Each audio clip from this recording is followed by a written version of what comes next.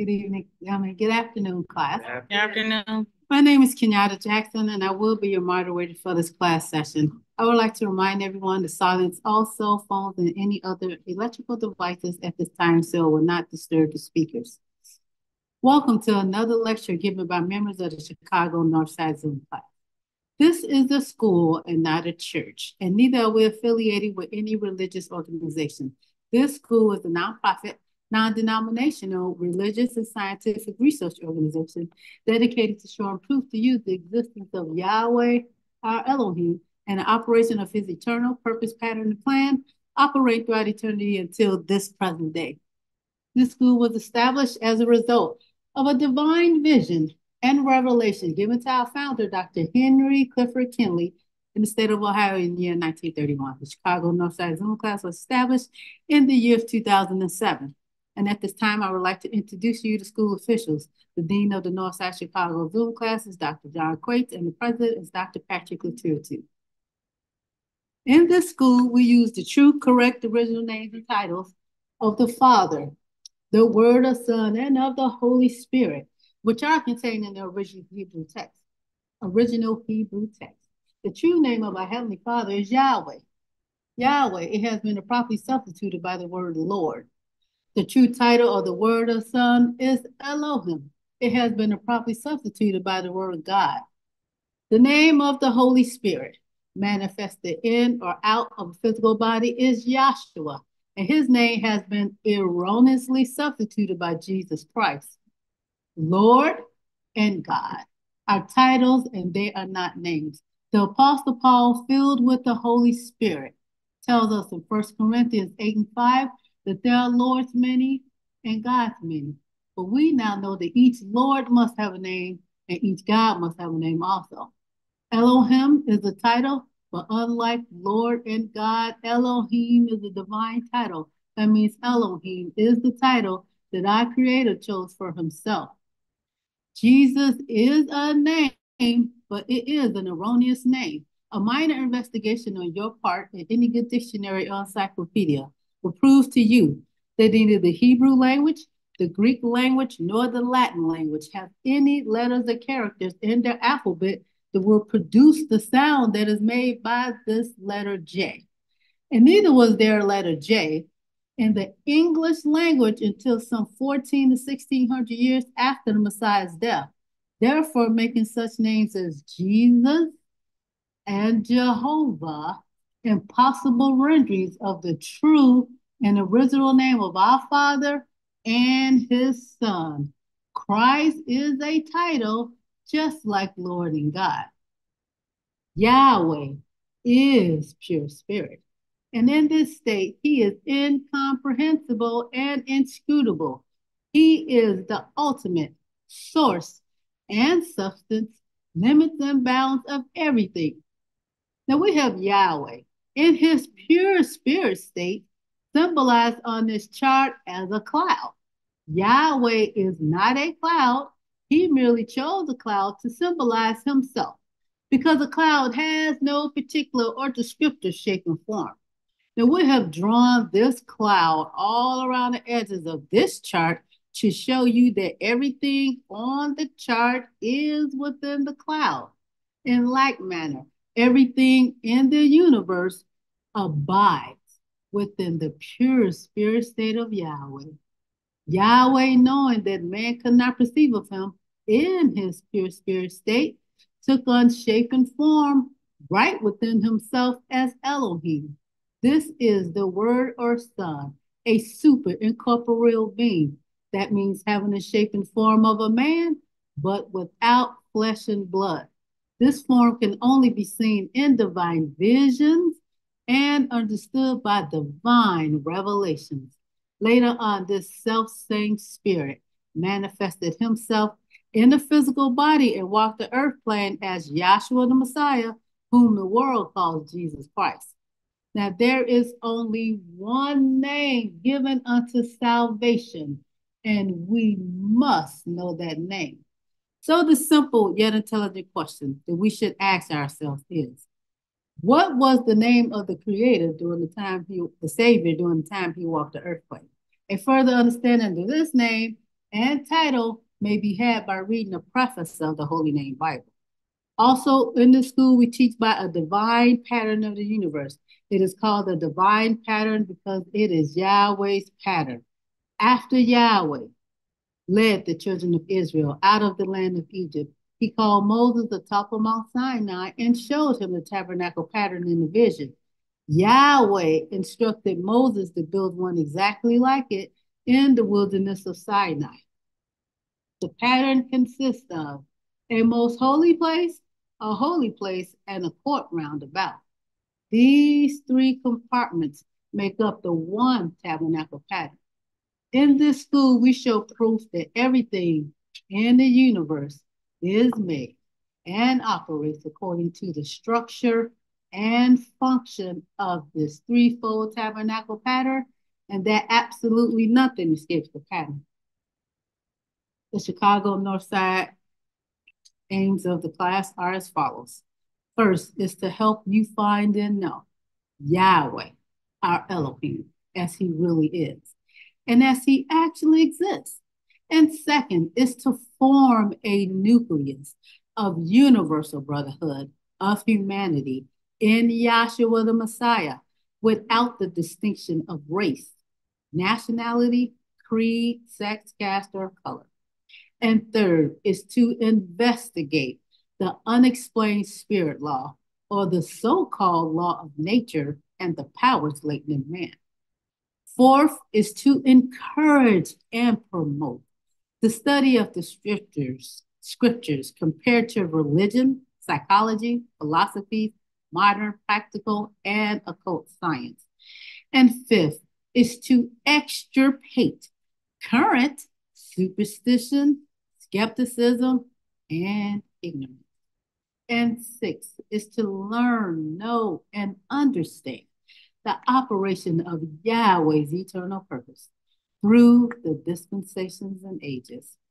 And seventh is to discern and avoid being deceived by Lucifer, the serpent, the devil, the dragon, or Satan and his demons operating the mystery of iniquity on earth through the dispensations of time. And eighth is to earnestly contend for the common salvation and faith, which was once delivered unto the sons or children of Yahweh. And ninth is to make known that Yahweh from the beginning ordained that there is no other name given among men whereby man can and must be saved, saving in the name of Yahshua the Messiah. And 10th is to inherit eternal life now in the kingdom of Yahshua the Messiah with the hope of immortal glorification in the new earth state. Our watchword is peace, and our slogan is to speak the truth. Today we will be dedicated in prayer by Dr. Shaquita Mays, and our scripture lesson is Mark the 11th chapter, which will be read by Dr. Patrick Latourette. May we please have our prayer.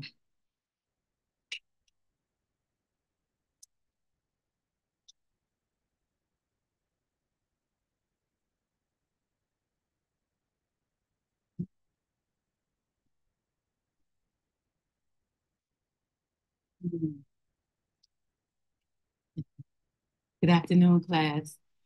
Let us all bow our hearts and minds. Dear Heavenly Father, Yahweh, our Elohim, through your dear Son, Yahshua the Messiah, we thank thee for the many blessings that you have bestowed upon us, keeping our hearts in faith and full assurance of you, Yahshua.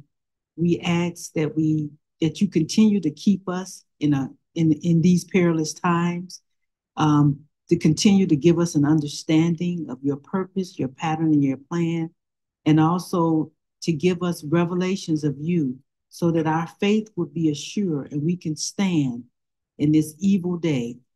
We want to give all praise and honor to our Father, Yahweh Elohim, through you, Yahshua.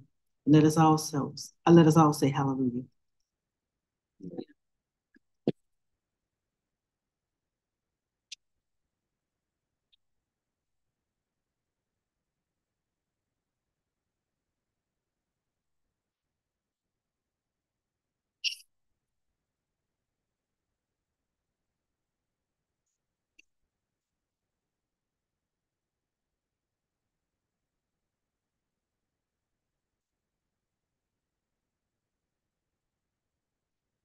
Okay, thank you.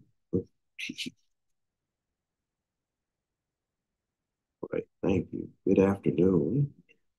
I'll be reading out of the King James Version of the Bible, imposing the true names from the online King James Bible. This is Mark, the 11th chapter. And when they came nigh to Jerusalem unto Bethphage and Bethany and at the Mount Olives, he sent forth two of his disciples, and he said unto them, Go your way into the village against you, and as soon as ye be entered into it, you shall find a colt tied, whereon never man sat. Loose him and bring him. And if any man say unto you, why do ye this? And ye shall, and say ye that that the master have need of him, and straightway he will send him hither. And they went their way and found a colt tied by the door without a place where two ways met, and loosed him. And certain of them that stood there said unto them, What do ye loosen the colt? And they said unto them that even Joshua had commanded, and they let them go. And they brought the colt to Joshua and cast their garments on him. And he sat upon him, and many spread their garments in the way, and others cut down branches off of the tree and strewed them in the way.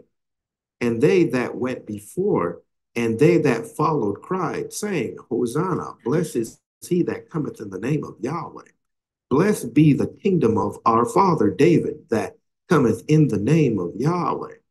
Hosanna in the highest. And Joshua entered into Jerusalem and into the temple, and he that looked round about upon all things. And now eventide was come, and he went out unto Bethany with the 12, with the 12.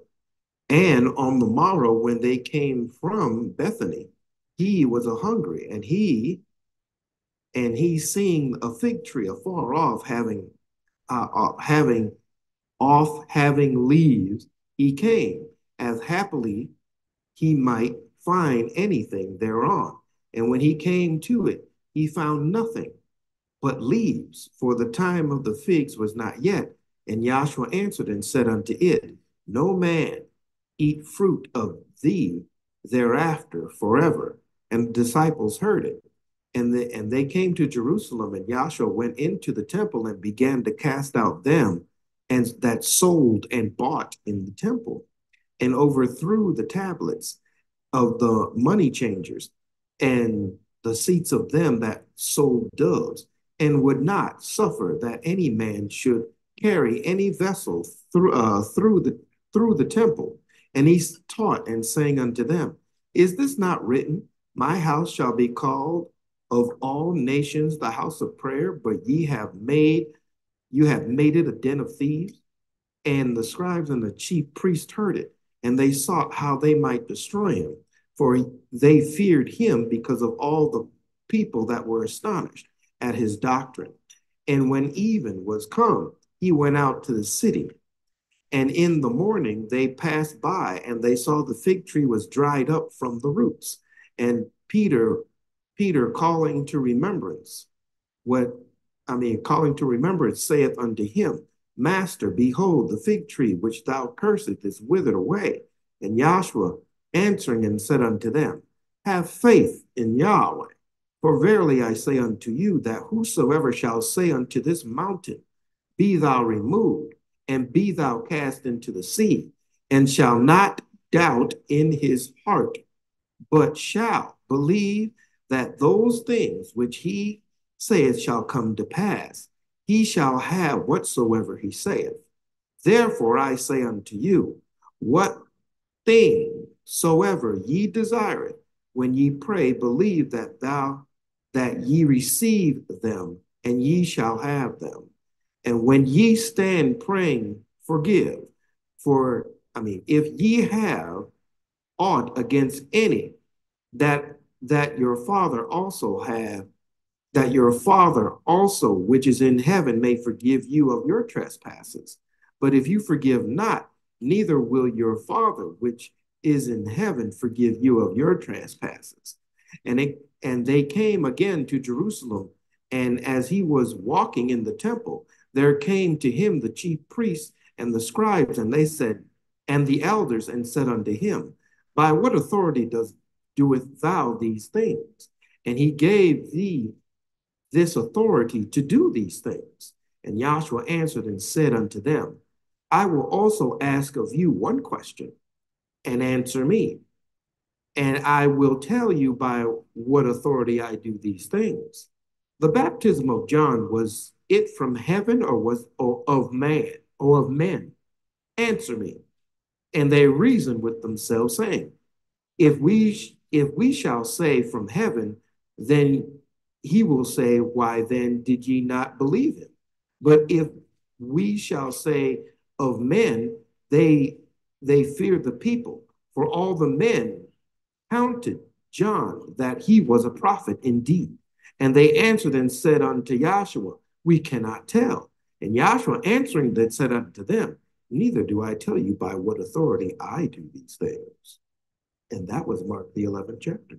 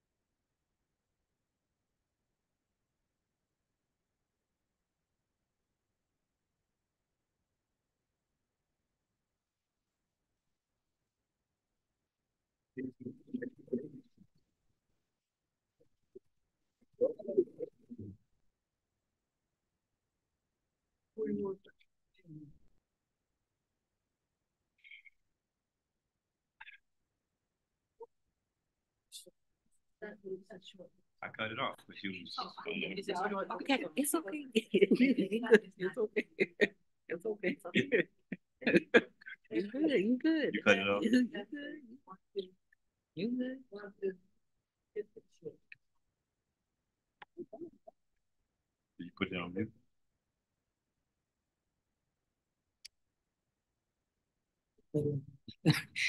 Okay, thank you for the scripture lesson, Dr. Patrick Latutu, and thank you for the prayer, Dr. Shaquita Mays. We'll have a selection from the Northside Choir.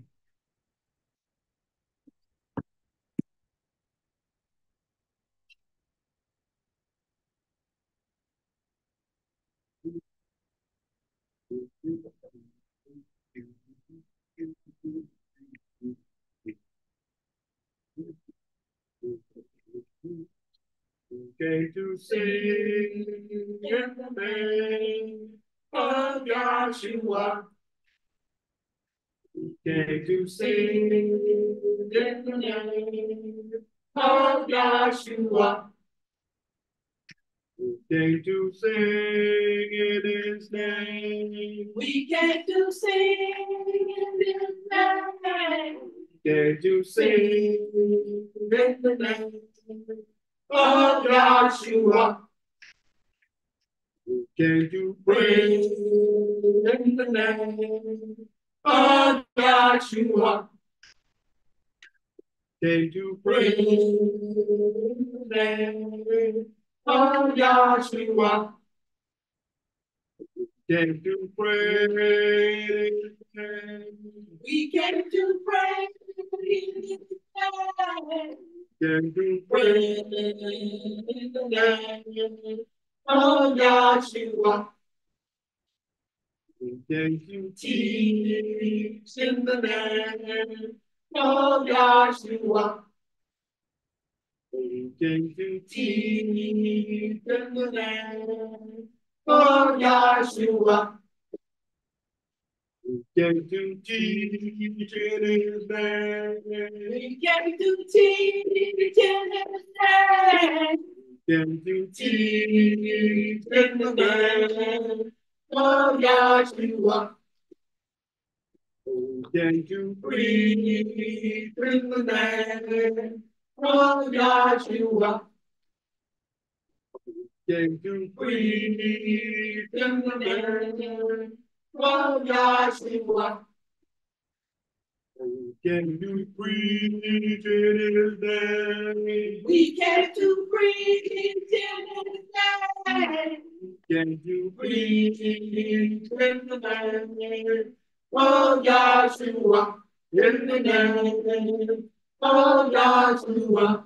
In the name. Oh, Yahshua. In the name. Oh, Yahshua. In the name.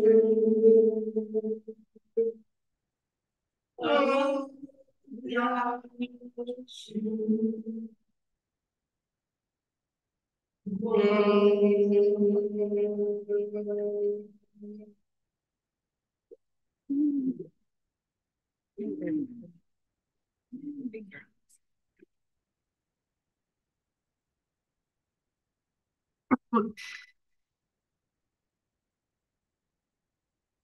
Thank you, Chicago Northside Choir.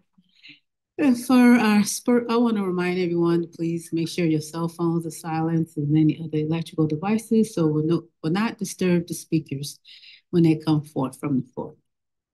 And the first speaker for this afternoon session will be Dr. Baron Taylor. Dr. Taylor.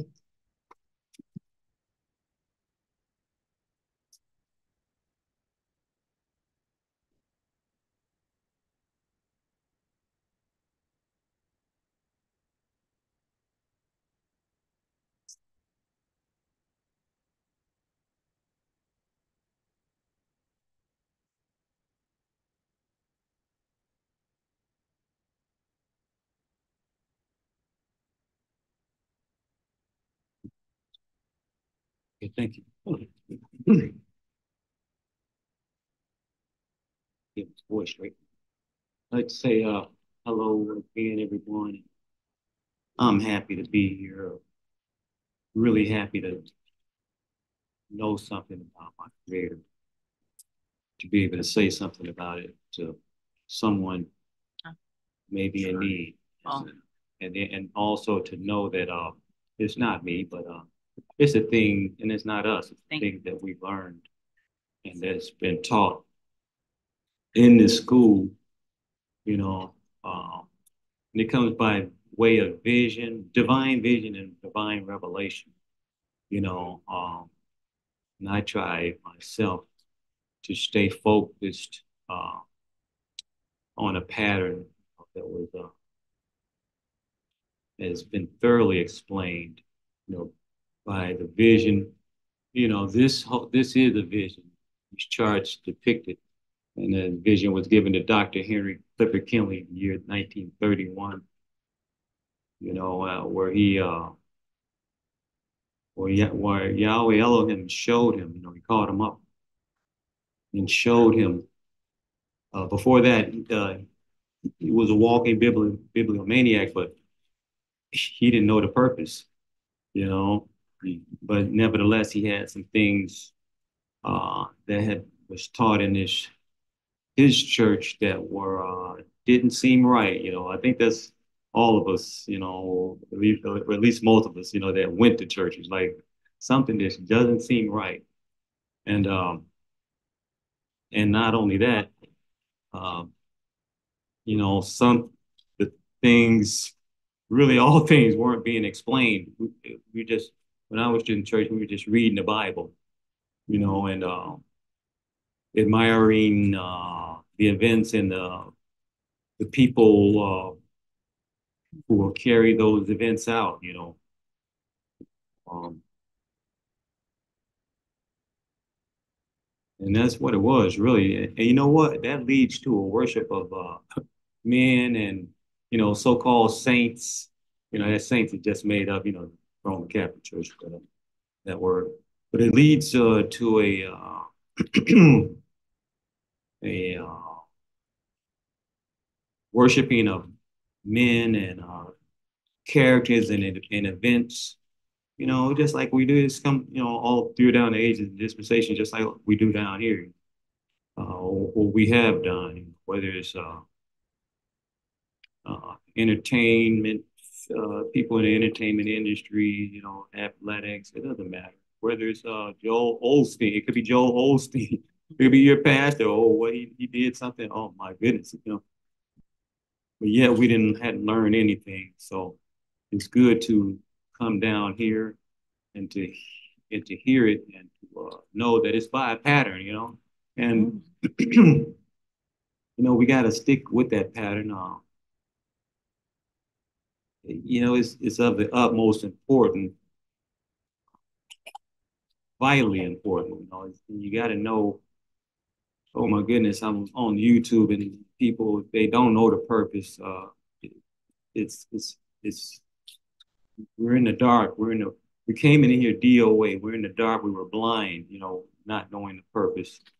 Uh, so it is. We are very grateful and thankful. And you know, Moses must have been, you know, humbled himself, you know, just to be spoken to by the Creator and having seen, man, as a matter of fact, having seen him in the vision. Okay, that you know, all the prophets that did so must have been in awe, you know, awestruck, but knew that they had to that there was nothing else. They knew that there was nothing else and nobody else. Um, I mean, even as Solomon turned in his old years, you know, by his wives, and well, Solomon had Yahweh spoke to him so many times, you know, so you don't think he's going to actually deny Yahweh, you know, as he preached to the captives. But let me get about this pattern here. We have in the school first get Exodus 24.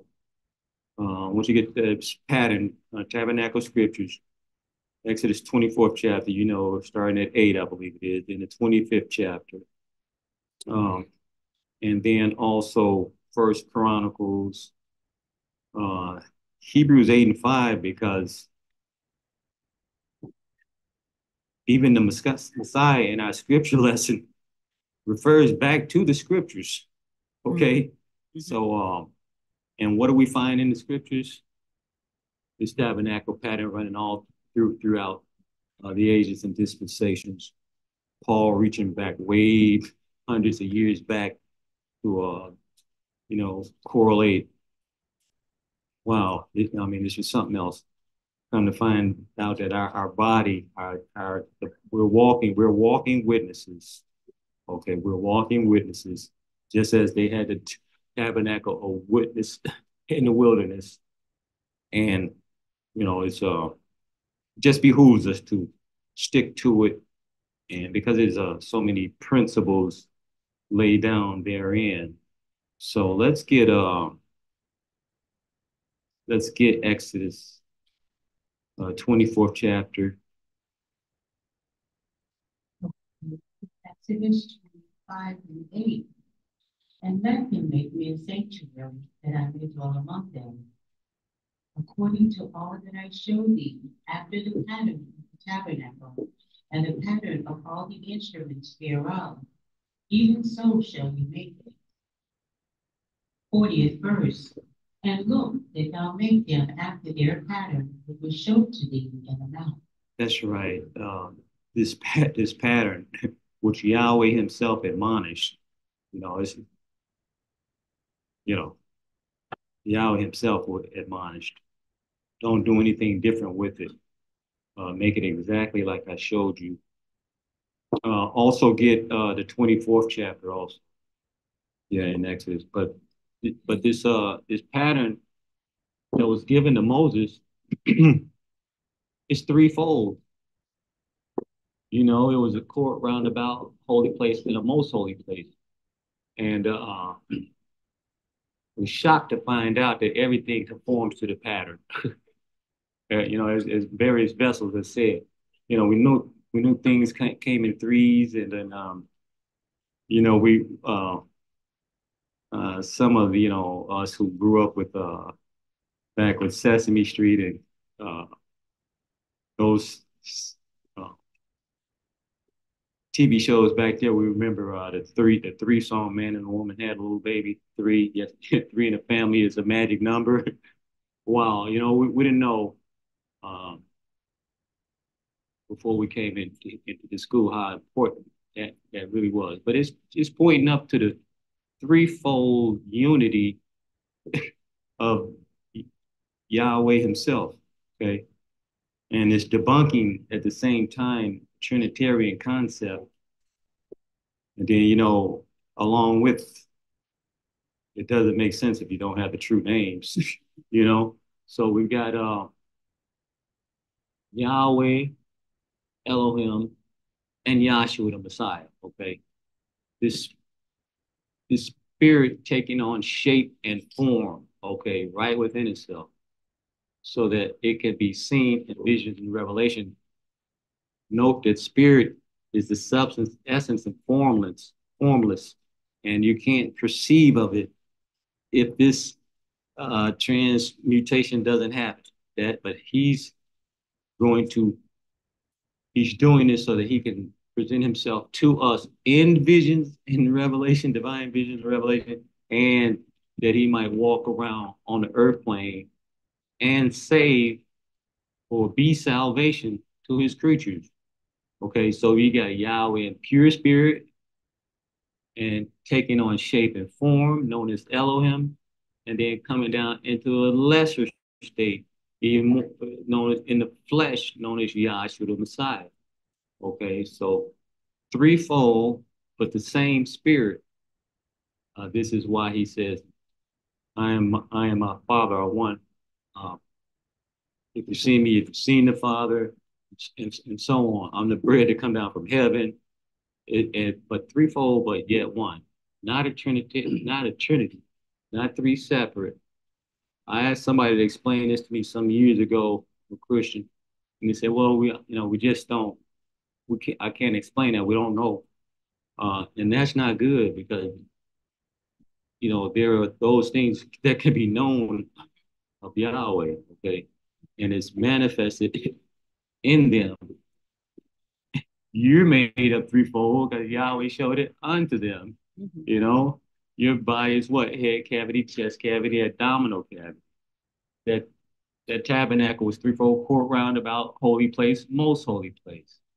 There was a high priest who had to officiate there. Okay, and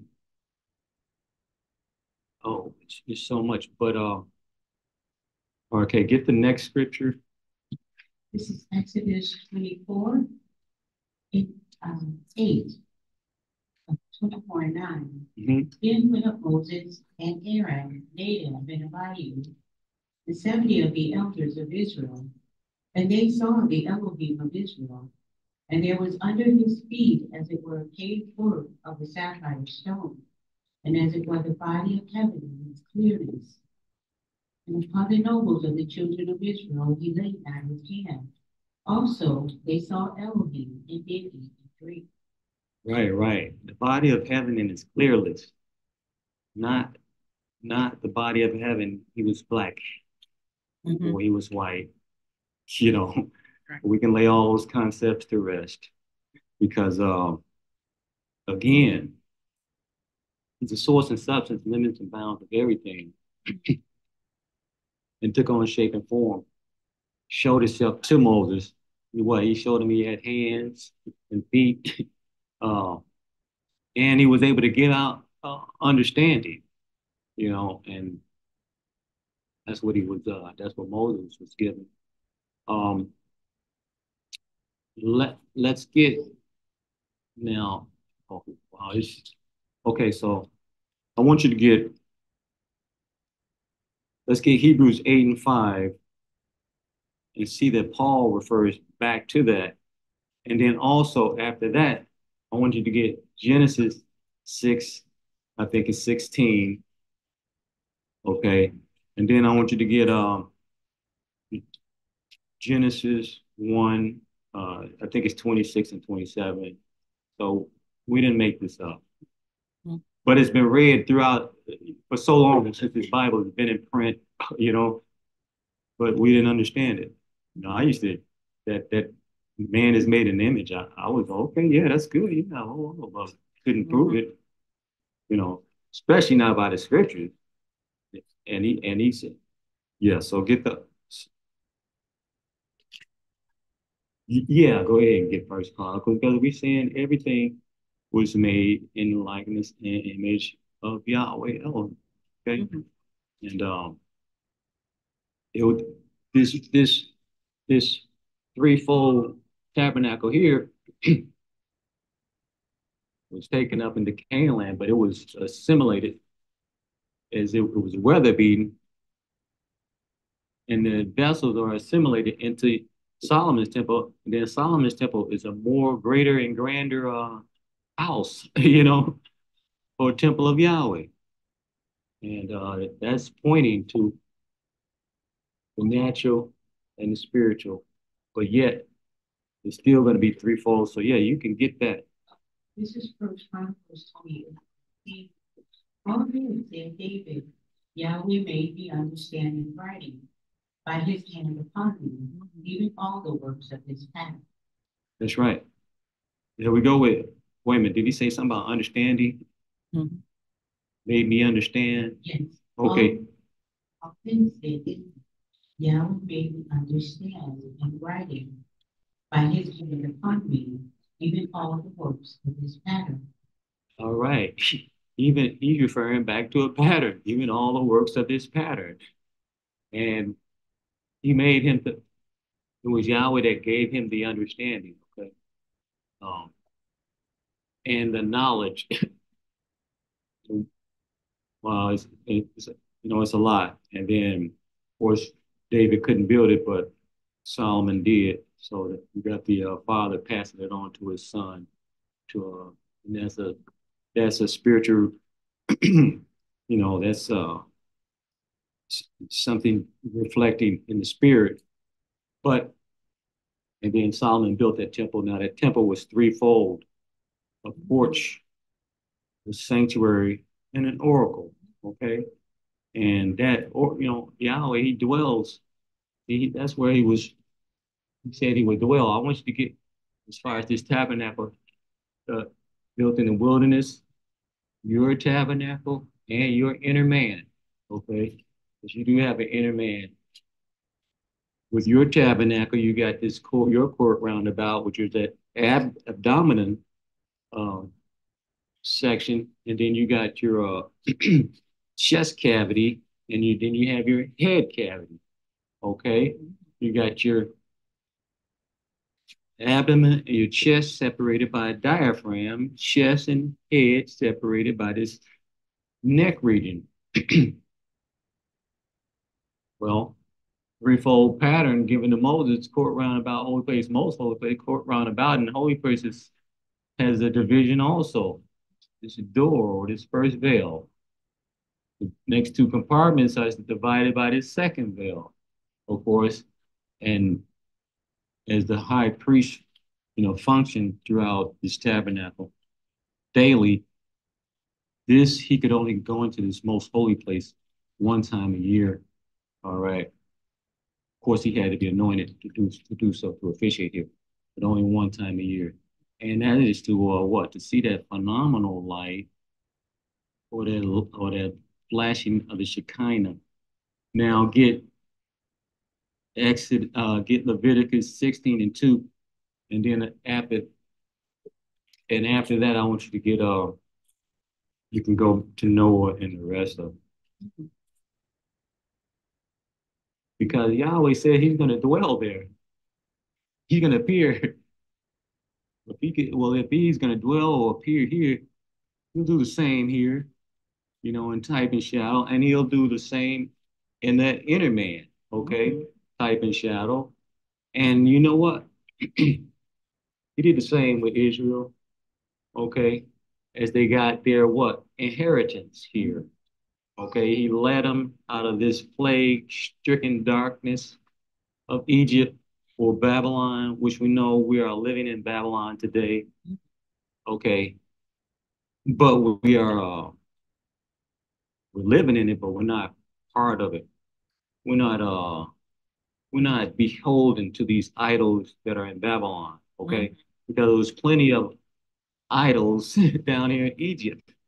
Okay, and they worship, and Pharaoh was one of them, and but Yahweh devastated this land. Okay, he devastated it, and look, come to find out, it's the threefold migratory track: wilderness, Egypt, wilderness, and Canaan land. Egypt and wilderness separated by what? It has to be a separation. The Red Sea, okay?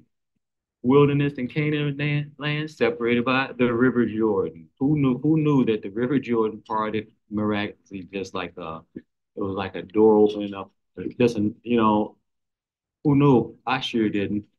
Heck, I didn't even know that Moses had made 3 trips into the mountain. But go ahead. What else is up? Okay, you can get. You know what? I want you to get. Before you get Hebrews. Well, yeah. Go ahead. Get Hebrews. This is Hebrews 8 and 5. Matter of fact, starting at 8 and 1 because we'll cover some of this.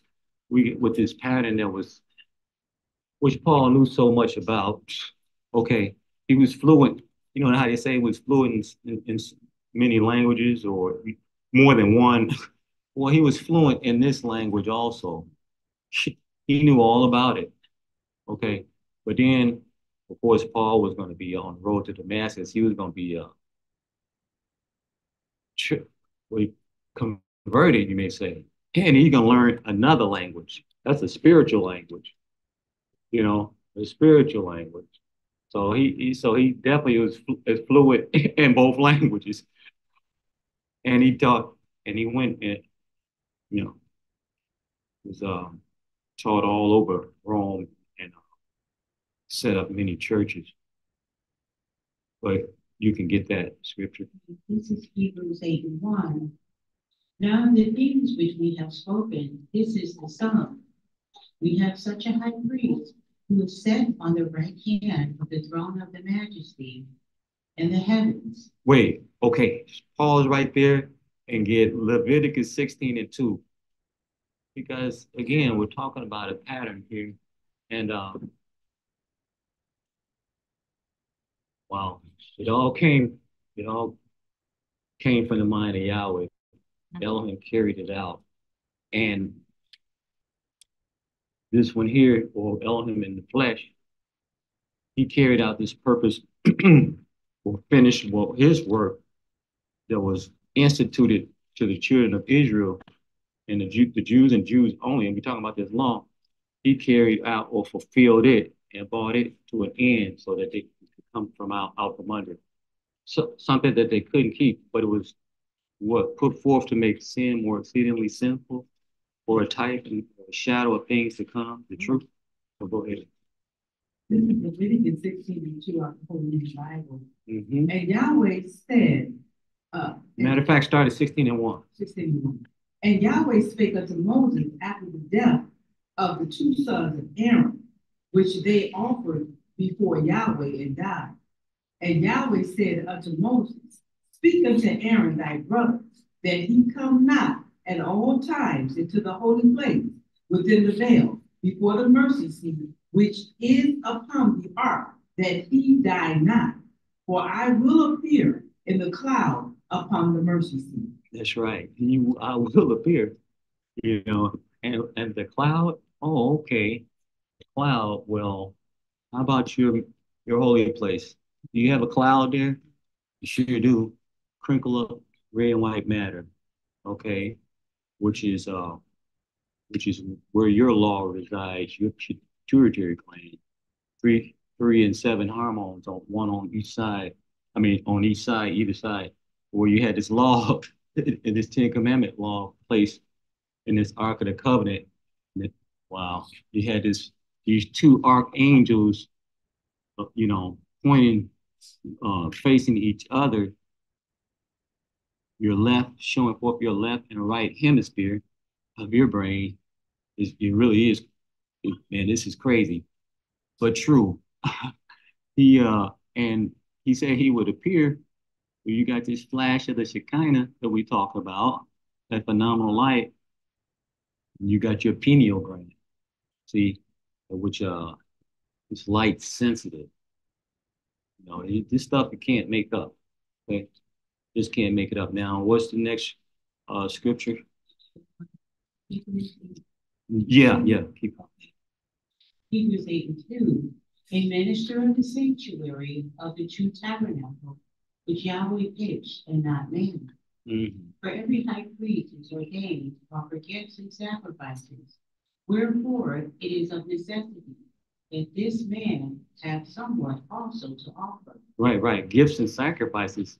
Gifts and sacrifices. That's what they had to bring when they anytime they sinned, which was all day, daily, every day. He was 24 hours, all just about 7 days a week. He was daily doing this. They were daily offering up sacrifices for their sins and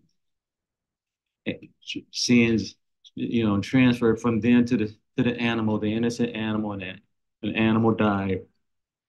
But all these things pointing to the true high priest or the true sacrifice. Okay, keep reading. For if he were on earth, he should not have he should not be a priest, seeing this there are priests that offer gifts according to the law, who serve unto the example and shadow of heavenly things, as Moses was admonished of Elohim when he was about to make the tabernacle. For see, said he, that thou make all things according to the pattern showed to thee in the mount. Right. Paul is preaching from the pattern, the same pattern in Moses that was given to Moses. Okay, the same. Before you, I want you to keep reading there, but I want you to get Did we get Genesis? Let's get Genesis. Because the world had waxed wicked, okay? And the thoughts of mankind were evil continuously, which is what we see today, okay? You know, I thought I grew up on the South Side and saw some stuff. No, the thing has gotten worse and worse. People hopping out of cars with machine guns. People blowing up. This is worldwide now. You got people blowing up, trying to commit genocide, uh, all kind of stuff going on. You know, these demons are running rampant. You know, they really are, and it's just a state and condition of spiritually of mankind, psychologically. You know, and it's bad, but it's supposed to happen. We know, come down here and we find out it's supposed to happen. So we are we are on the right track. So go ahead. This is Genesis 6 and 16. A skylight shalt thou make to the ark, and in a cubit shalt thou finish it above, and the door of the ark shalt thou set in the side thereof, with lower, second, and third stories shalt thou make it. Wow. Now, I don't know about you, but before I came in this class, I knew something about the ark. I knew of the ark story, but I didn't know nothing about a, a skylight, one door, and 3 levels. Come on, I didn't know that. And to correlate it and have someone correlate it to say, hey, it's threefold, and that it's the ark of safety. Uh, you know, still blows our minds today. And then, and who told who to build that ark? Yahweh told Noah to build it. He came to him in a vision and revelation. He appeared to him and told him what to do. So, you know, no wonder it fits because it's Yahweh. You know, he's doing it. Now, you can go back to, yeah. This is Hebrews 8 and 6. But now hath he obtained a more excellent ministry, by how much also he is the mediator of a better covenant, which was established upon better promises. For if that first covenant had been faultless, then should no place have been sought for the second. Right. You know what? Just as the high priest, you know, had to make a round trip on the Day of Atonement, you know, true for a high priest, he makes a round trip also, uh, because he underwent a death, burial, and resurrection down here in the flesh, okay? Or at least a death and burial. And then he resurrected, you know, tarried for 40 days, and then ascended.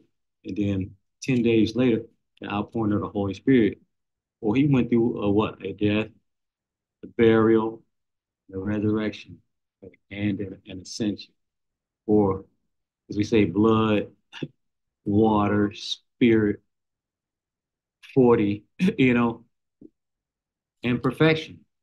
7 is perfection. That's the seventh step in your tabernacle pattern, where you have the gate being the first step. You got the altar of sin sacrifice being the second step. You got the labor being the third step. Fourth step is the door or that first veil. Fifth step is the entire holy place. Sixth step, the second veil, and the seventh step being the most holy place. Okay, so you got, and then also you got here blood. They had to offer up sacrifices, folks, just as you have to offer up a sacrifice in your court roundabout or your adamant. Okay, they had to offer up a sacrifice. Okay, so you got the principle of blood, water. He's anointed here. Okay, spirit, and then fourth step.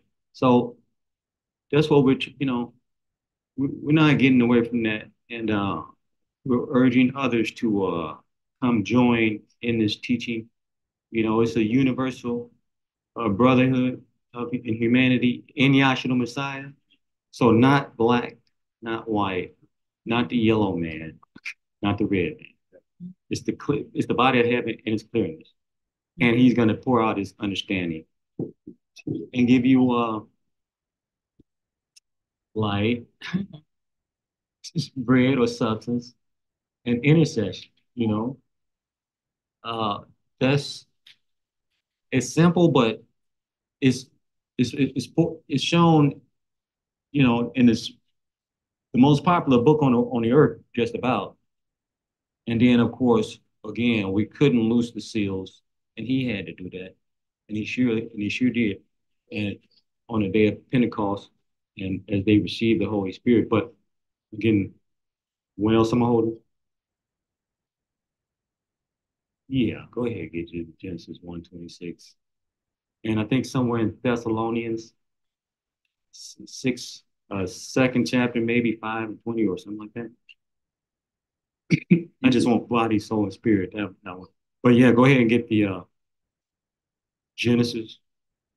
This is Genesis 1:26. And Elohim said, let us make man in our image, after our likeness, and let them rule over the fish of the sea, and over the birds of the heavens, and over the cattle, and over all the earth, and every creeping thing that creeps upon the earth. And There, that's good right there. That's good right there. And then so you got man-made body, soul, and spirit, or pneuma, soma, psyche. Okay. You got what? You got you got gas, liquid, and solid on this earth plane everywhere. You got the electron or the atom being proton, neutron, electron. Okay, you got the cell. These are the smallest building blocks of matter and of the universe itself. Okay, so you got the cell being a nucleus, nucleolus, a cell body. Okay, so, or cell body, nucleus, and nucleolus. So threefold, yet one. All right, testifying to your creator. We can't do anything with that. And why is it that way? Is because he created it all. Okay, that you know, again, it's his story. He created it all like that, so it has to be in his likeness and in his image. And he said, what? He said, let us, people, used to get stumped over that when we weren't in class. People still get stumped over it and make fun of it. But no, let it was formed in the mind of Yahweh, and Elohim carried it out, moving into this shape and form. Okay, and then and also again, Yahshua Messiah came in and carried out. First, he instituted this law, and then 1,500 years later, he fulfilled it and brought it to an end, took it out of the way because it was very laborious to the children of Israel, to the children of Israel only. Okay, not meaning that, and again, we said 3.5 years of his ministry, he taught them, and said that, hey, I'm going to go through this death, burial, and resurrection, but I'm gonna come back as the comforter. And he surely did that. But again, he opened up their understanding. I want you to get Luke 24 uh, chapter and go through that 27, 25 through 27. I think it is again 44. Yeah, because he taught that he had came in to fulfill and told them in many places in the Bible there that is so in the so-called gospels. He he told him he came in to fulfill, and then he's going to have to point the witnesses out in the scriptures, back with as he showed it to all the prophets, how that those things testify to him. Okay, so he walking around, he's a walking tabernacle of witness, walking around and then showing them the witnesses that spoke of him. Okay, that's incredible. That's incredible, really. So let's get that. This is Luke 24 and 27. 20 start at 25. Okay, this is Luke 24 and 25. Then he said unto them, O fools and slow of heart to believe all that the prophets have spoken. Right. Ought not the Messiah to have suffered? Ought not the Messiah to have suffered these things and to enter into his glory? And beginning at Moses and all the prophets, he expounded unto them and all the scriptures the things concerning himself. And then 44. That's why we go back to Moses, because this lamb that they slaughtered in Exodus, these 4 points of blood on the houses of the children of Israel, that points to the true lamb. That's why he has these 4 points of blood here, hands and feet. Okay, and that's why they identify him, John 1:29, as the Lamb of Yahweh. Okay, who taketh away the sins of the world? And he surely did take away the sins of the world, and he took away the sins of Israel also. But now you have to believe. You have to believe on him that he was the one, because they say he was not the one. A lot of people out there, and these are Jews that he went they claim to be the children of Abraham and this and that, but they don't believe he came. They don't believe he was the one. And that means you're without a savior. That's a bad predicament. Because if he is a savior, which he proved he is, then you're still in darkness or stuck in darkness with no way out. If you reject the truth, then you got no way out. Or it's called the blind leading the blind, because if you reject the truth, see, I'm the way, the truth, and the life. If you reject that, then there's nothing else. It's almost like you was in a cave, pitch black, and you felt around, and the door was right here. But you didn't know it, you didn't recognize it. So then you wandered on somewhere else, and there you died in the cave. So it's not good, because he is the way, the truth, and light. As a matter of fact, if you're ever in a cave and you see some light, or you feel air coming through, you need to go. You need to gravitate toward that source, because that's you're going to be your way out. Um, what else? 24th verse. And he said unto them, These are the words which I spake unto you while I was yet with you, that all things must be fulfilled, which were written in the law of Moses, and in the prophets, and in the Psalms concerning me. Then opened he their understanding, that they might understand the scriptures. Right. Keep reading a little bit more. So I think it's more on it. And he said unto them, Thus it is written, and thus it behooveth the Messiah to suffer and to rise from the dead the third day, and that repentance and remission of sin should be preached in his name among all nations, beginning at Jerusalem, and ye are witnesses of these things. That's right. Did you know that this is he said repentance and the remission of sins? Did you know that this is the laws, sin and death? I mean, that's all it was. Death. You sin, something died. You sin, something died. You sin, you might even die, under that law. But he's taking it out of the way and nailing it to his cross. Okay. And ushering it and us into the reality, you see, that we might be under spirit law. Okay, that we might be led and guided by the spirit. So it, or we might that comforter. I want you to get, hold on, what am I holding? Yeah, get that, and then get John 14, and get the comforter.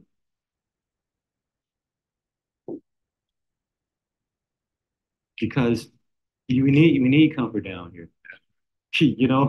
Everybody needs comfort. Who doesn't want it? Don't let anybody fool you. We all need comfort, and we definitely need comfort when you're at this ease. I don't care what it is, by the weather, by this body going down. You need comfort. And he's the only one that can do it, and he showed that he can do it when he healed all manner of diseases, and he cast out spirits, evil spirits. And so, of course, they must be a disease, but they're a disease of this inner man. You got an outer man and an inner man. Showed forth by their bone structure, which tarries on the earth after this flesh goes to the ground and decomposes. Matter of fact, the flesh starts to decompose even before it hits the ground, or well, even before you're buried, it starts to decompose and smell, and it's like right away. It starts, man. When you start breathing, it starts. It's no joke. But there's an inner man,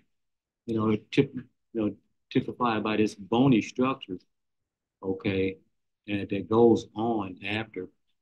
Then you could get into the prophecy of dry bones and that kind of thing. But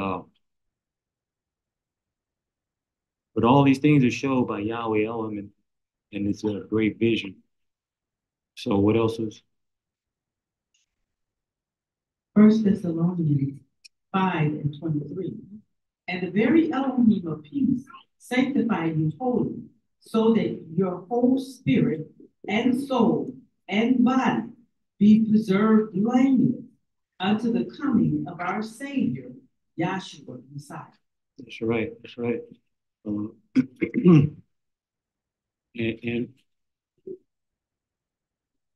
you know, it's a beautiful thing, but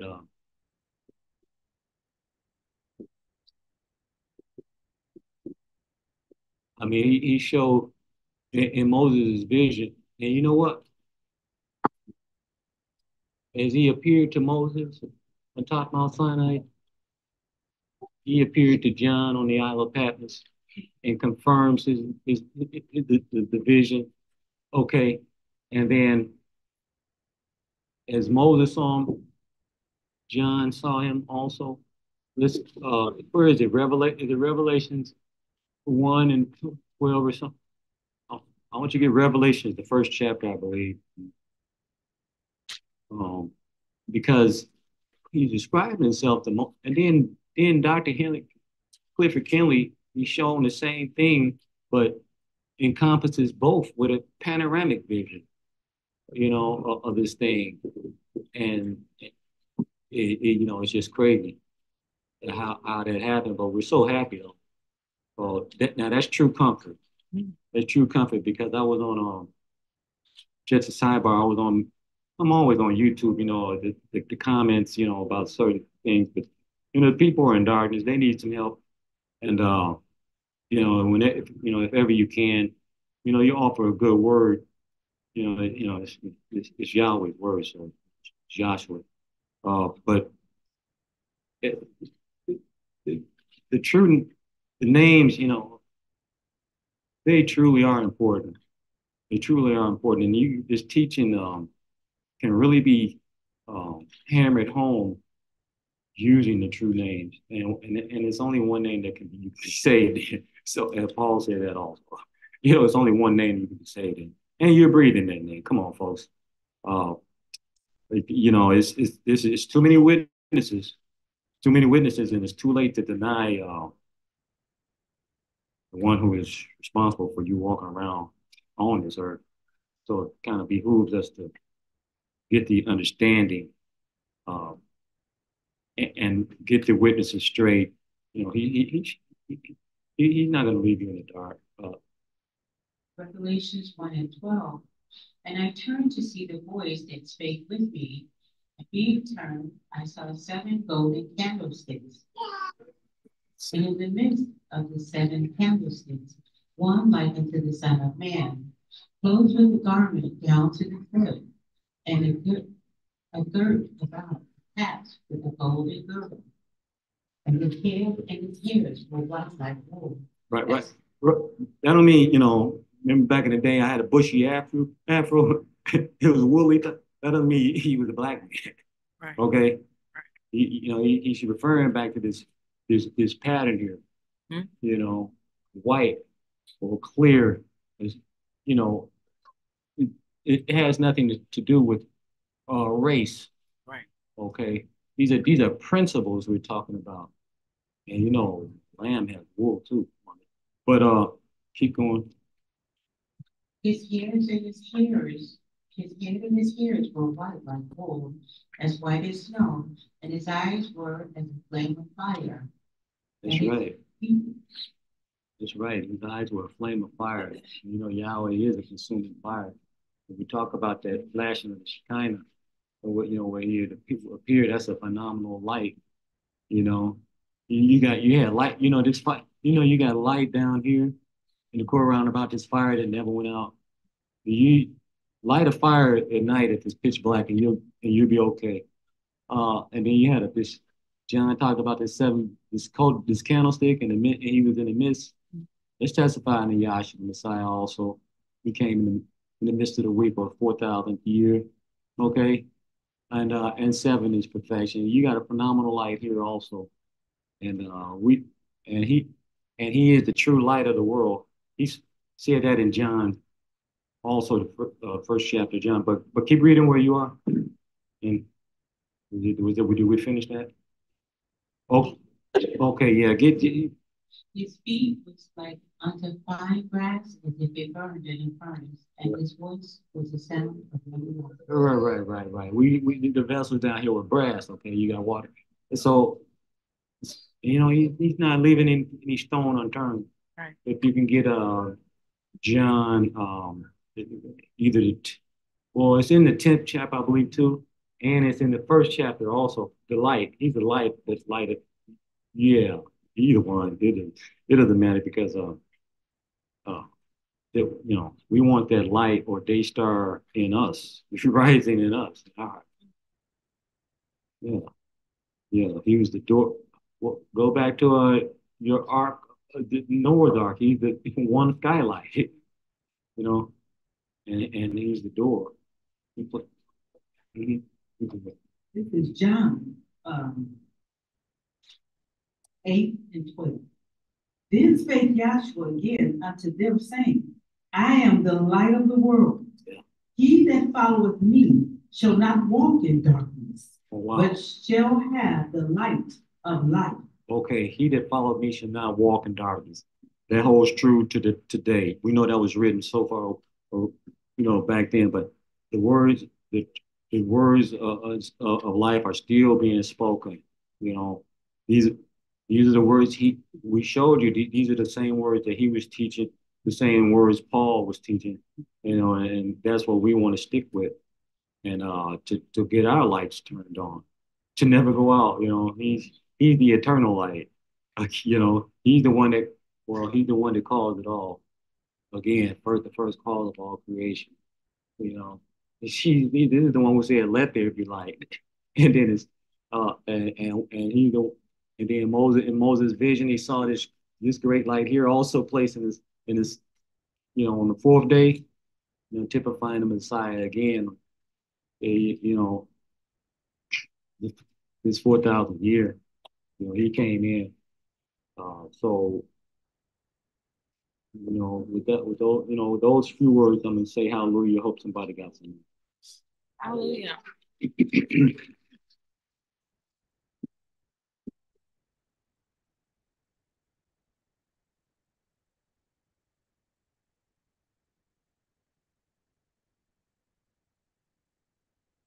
Thank you, Dr. Maren Taylor.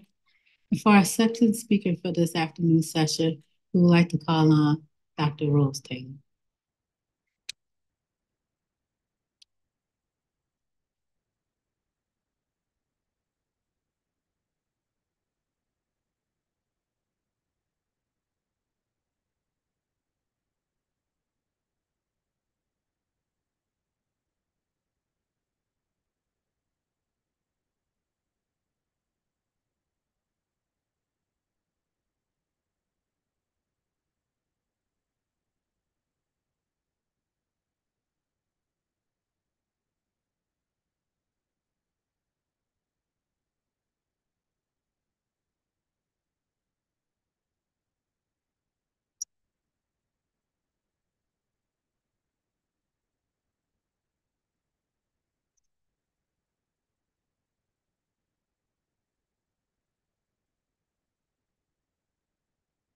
Good afternoon, everyone. Good afternoon.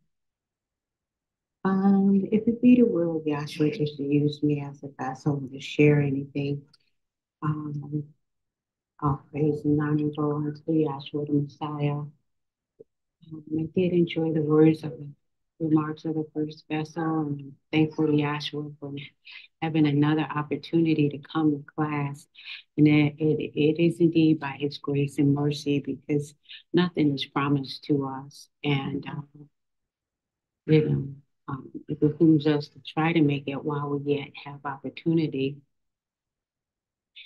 And so the first speaker was speaking about how Yahshua the Messiah is the true pattern and the witnesses of Yahweh, and knowing that he's our comforter, or he is the only way out. So maybe if we could get John 14 and 26, because Yahshua the Messiah flew the world and he went over the names. It's important to know the name, which is the name is Yahshua instead of Jesus Christ, and Lord and God are false. These are titles that the Creator's name is Yahweh, Elohim, and Yahshua. And it is important to know the name or the true name of our Creator. And we always say, and that's just in the natural, if you were going to get to know someone and introduce yourself to someone, the first thing you want to know is their name. And the name is important. And that Yahshua the Messiah is the comforter. So let's get John 14:26.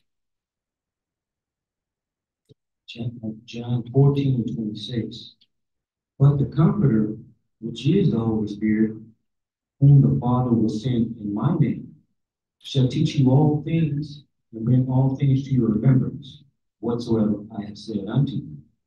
If you could pause right there, it says, but the Comforter, and we're pointing here, but we understand that Yahshua the Messiah is no longer dead on the cross, that he is risen and he did resurrect in AD 33 and a half. He poured out the gift of the Holy Spirit on the Jews first, and he also poured out the gift of the Holy Spirit on the Gentiles some 7 years later.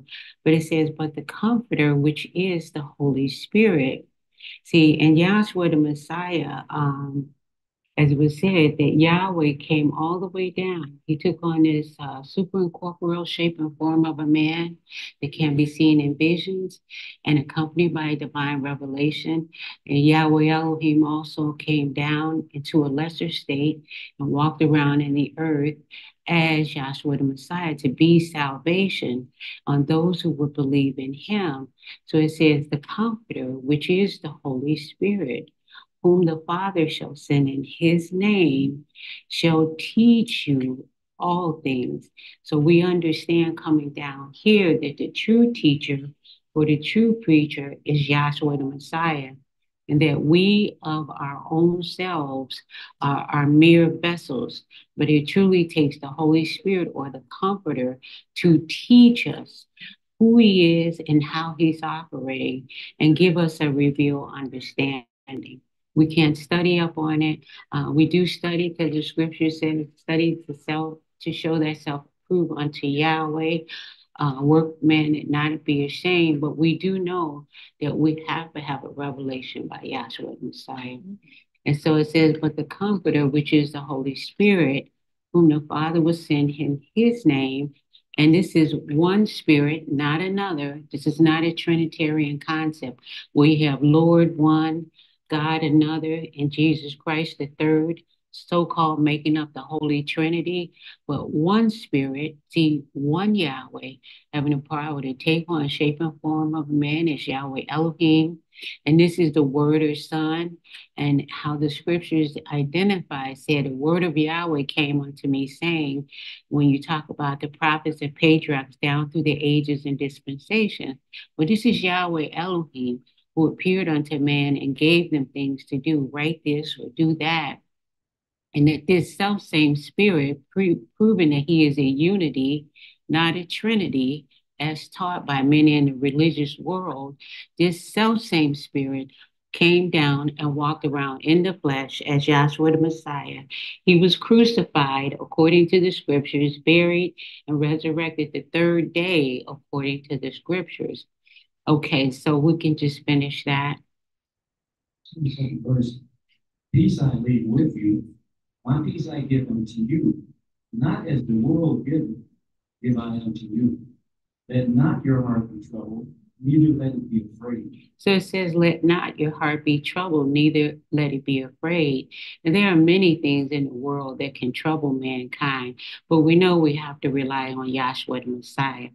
And so one of the other things we learned down here in the school that our creator is a unity. So I just want to get Deuteronomy 6 and 4, Zechariah 14 and 9, and 1 John 5 and 7. So there is the unity, and it talks about in Romans 1:19 and 20, because that which may be known of Yahweh, what we learn down here in this school, we can learn something about our creator, who's spirit.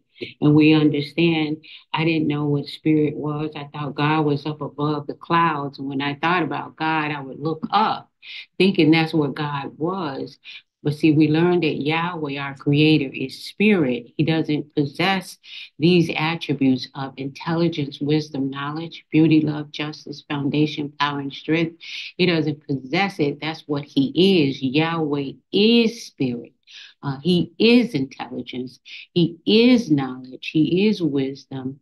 He is love. He is justice. He is beauty. He is foundation. He is power, and he is strength.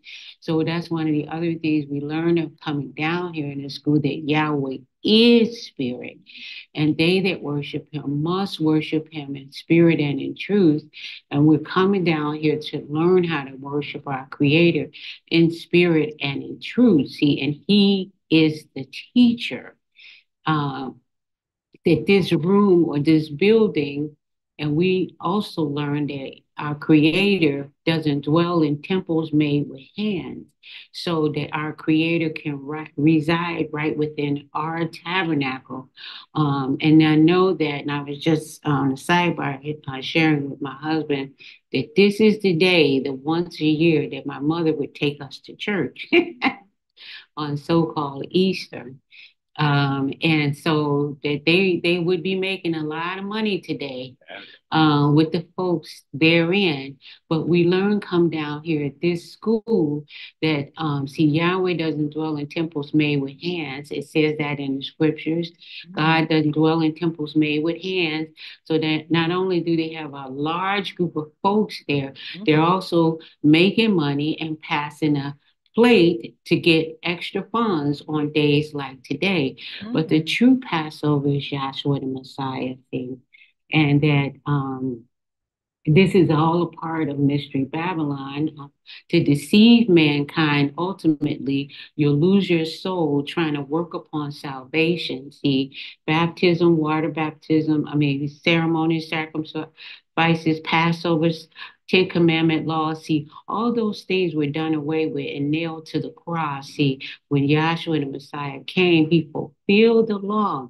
But not only what the devil has done, he has carried these things over after Pentecost and got mankind under these works of salvation that were, one, never given to us as Gentiles to do, us as Gentiles. And then two, after Pentecost, see, Yahshua the Messiah, he nailed those things to the cross. He fulfilled those things and he brought it to an end. See, and after his death, burial, and resurrection, outpouring of the Holy Spirit, these things over here is no longer valid. Over here on this side of the cross, after Yahshua, see, resurrected and poured out the gift of the Holy Spirit, now we can worship the Father in spirit and in truth and not with our hands. First, we were never given these things to do in the first place. In the Hebrew Israelites, they couldn't keep the law because the law was outside of them, see, and they needed a law to be placed within them the same way we need the Holy Spirit to be placed within us. Now we can worship him in spirit and in truth when that occurs. So let's get that scripture there. This is Deuteronomy 6:4. Hear, O Israel, Yahweh our Elohim is one Elohim. So it says, hear, O Israel, Yahweh our Elohim is one Elohim, or unity. And then the other thing with, when we came down here to this school, we learned you don't just you don't read around in the Bible. You don't pick it up and think that's what's talking to me. We learn what the scriptures are, the law and the prophets. Well, what's the law? The first 5 books in the Bible, the prophets, is Joshua through Malachi. That is the law and the prophets given by thus saith Yahweh Elohim. And when he appeared unto the various patriarchs and prophets down through the ages and dispensations, told them, write this and do that. So he said, hear, O Israel. And see, that's another clue that they really don't explain to us when we're going to churches. They didn't say, hear, O everybody. He said, hear, O Israel, which is another witness that Yahweh Elohim chose the select group of people out, brought them out of Egypt, and gave them 613 laws and ordinances, some of which are identified here, Passover being one of them. See, so it wasn't given to Gentiles. And these are the things that they don't explain to us and teach us as we're out here in these churches going around trying to find our creator. They got us opening up somebody else's mail to do in the law that wasn't given to us to do that is also no longer valid in this age. Well, what do we mean by age? Well, we learned down here that there's 7 ages and 7 dispensations, but we have 3 ages which are in time, 3 ages and dispensations which are in time. See, we have this antediluvian age, which began with the expulsion of Adam and Eve from the garden down to the flood. And then Yahweh Elohim closed out this age. He told Noah to build an ark because the end of all flesh has come before him. See, and Noah and his family resurrected over here into the post-diluvian age. Now, this is the second age in time. And this is the age where that old covenant, the old laws, 613 laws and ordinances were given to the Jews only. See, Yahshua the Messiah was born, it says, made of a woman, made under the law, which is why Yahshua kept the law. He fulfilled it, moved it out of the way, nailed it to his cross.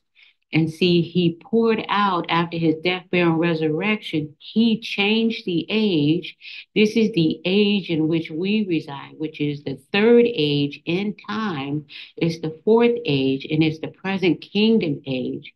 And he poured out the gift of the Holy Spirit, as said before, to Jews only, 7 years later unto the Gentiles. And we'll end with the universal revelation of Yahshua the Messiah. And these are the things we learned coming down here to this school. So when Yahshua is speaking, he's over here where? Under the law. So it's valid for him, to get water baptized and keep the Passover. So when we learn coming down here, when he hung on the cross and he talked about fulfilling the law and the prophets, those things point to and testify of me. And when he hung on the cross, he said, he's finished. He's talking over here. He's finished completing the law and prophecy, and it's nailed to the cross. So he ushered in a new and better way on this side. We're saved by grace through faith, not of works. Okay, so let's get that. Zechariah 14 and 9. Okay. And Yahweh shall be king over all the earth. In that day, Yahweh will prove to be a unity and with one name. And so he will prove to be a unity. So one of the things that is important to ask these ministers, well, let's get 1 John 5 and 7. Why does the Creator keep talking about a unity? There's Trinity is not in the Bible. And that's an important question. They should be trying to explain to us why they're trying to convince us of a Trinitarian concept when it talks about it in the law, it's talking about it in the prophets, and then 1 John 5 and 7.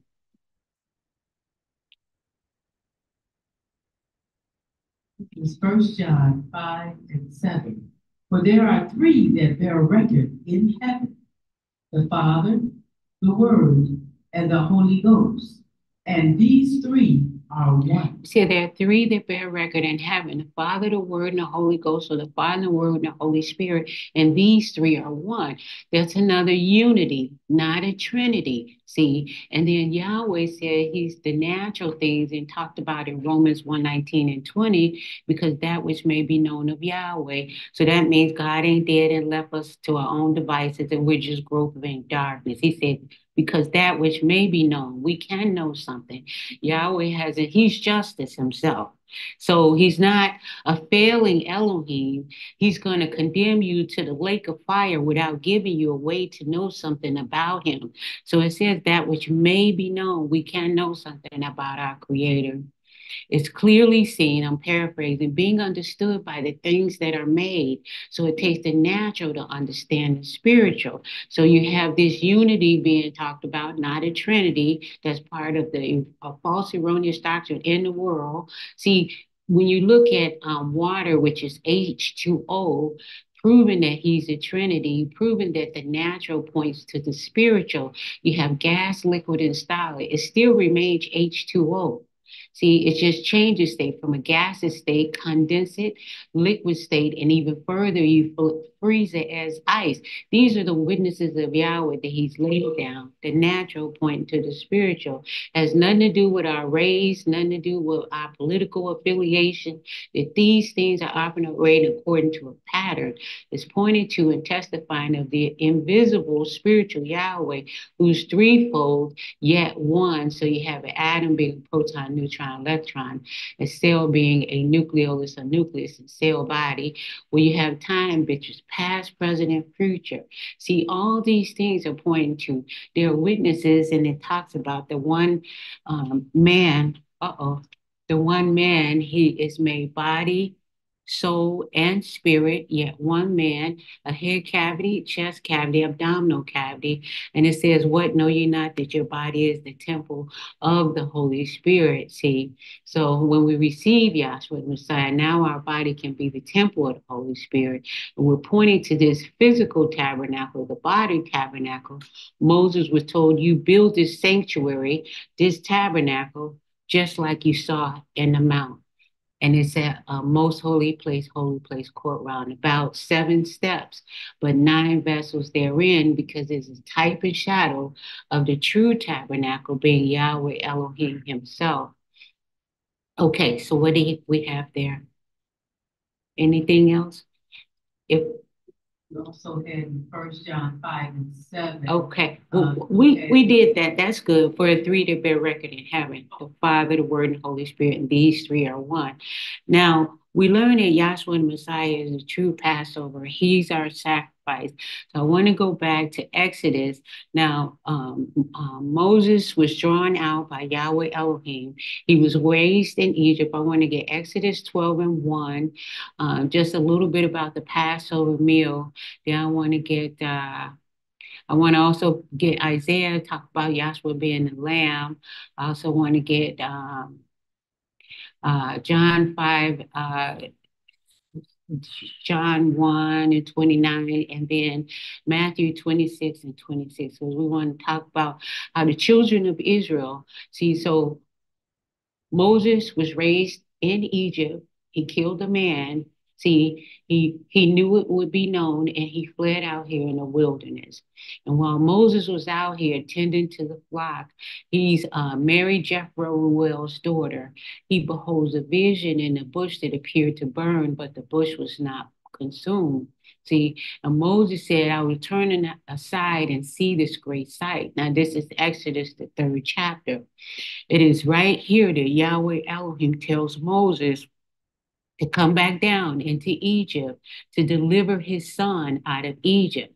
He also reveals the true name unto Moses. He said that he's the Elohim of Abraham, the Elohim of Isaac, and the Elohim of Jacob. And he said, moreover, his name was Yahweh Elohim. So there's power in the name.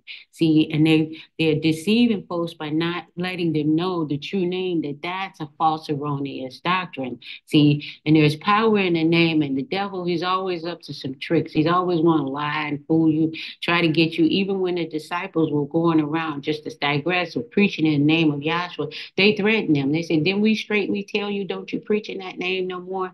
And there was the Holy Spirit through the apostles that were healing. He said, look, this is the one you put on the cross. He the one that did the job. It's just them as vessels. See, so digressing back. So he tells Moses, go back down. He said, now look, Pharaoh is not going to let you go, but by a mighty hand that he will eventually let you go. And he would eventually pour out 10 devastating plagues of Egypt.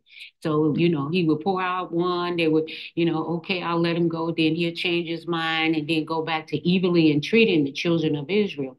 So he did that for a while. And then Yahweh Elohim has told Moses, he said, look, after that 10th and devastating last plague, it's going to happen. He's going to let you go. So Moses goes back down to deliver the words of Yahweh and the name. And see what Moses is saying down here is what thus saith Yahweh Elohim had told him what to say. So let's get Exodus 12 and 1. We'll read around in that a little bit. I want to pick up just the Passover there.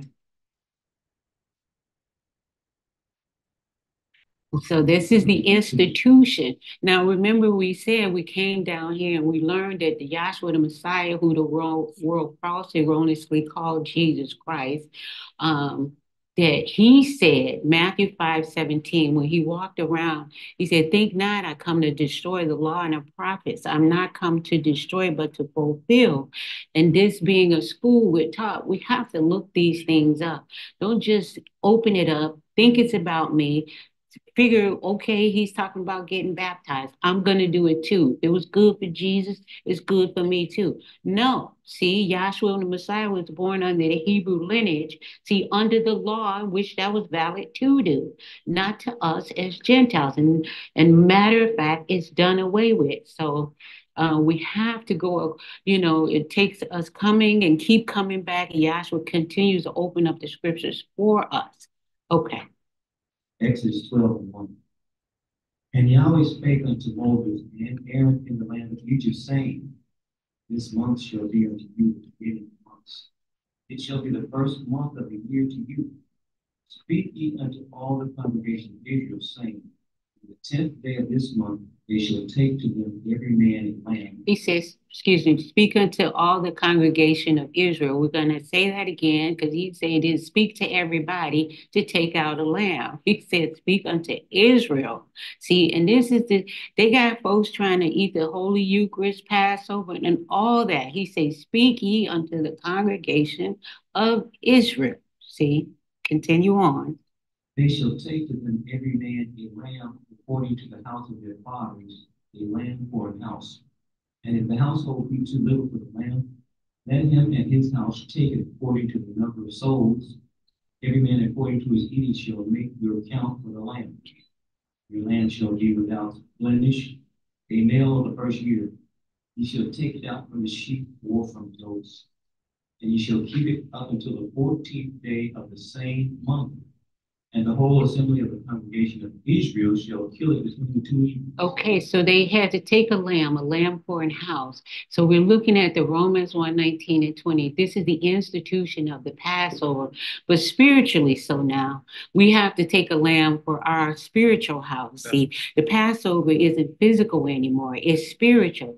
Say, every man according to his eating shall make your count for the lamb. And it talks about the ear tribe words as the mouth tastes meat. And we're eating the true words or the gospel of Yahshua the Messiah. We're not trying to keep the natural Passover. See, that's been done away with Yahshua. See, but the true Passover is Yahshua the Messiah eating of his words. And this lamb had to be a male lamb without a spot or blemish. So if we could pause right there, I want to get Isaiah 53:7. If you could start up a little bit around 53, maybe read down just a little bit, then jump down, and then John 1:29. Because it's prefiguring, it's testifying to Yahshua the Messiah. That's why the lamb had to be without spot and blemish. Because when Yahshua the Messiah came to Pontius Pilate, after they had arrested him, took him around from pillar to post, beating him, scourging him, and, say if you this, you that, all that, this is the lamb without spot and blemish. He went to Pontius Pilate and they had this big, to do. He said, look, shall I give Barnabas to you? Do you want this guy?